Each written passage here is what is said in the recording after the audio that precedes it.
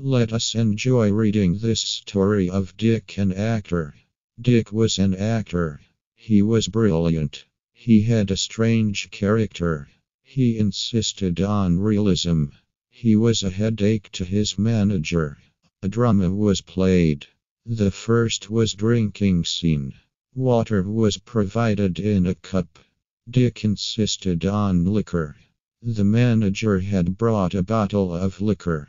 The second scene was a fighting scene. He insisted on real swords. Steel swords were provided. The third scene was the one in which the hero was drinking poison.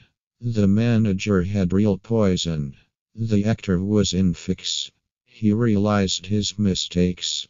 He realized the importance of practicality in life. He promised to be sensible in future.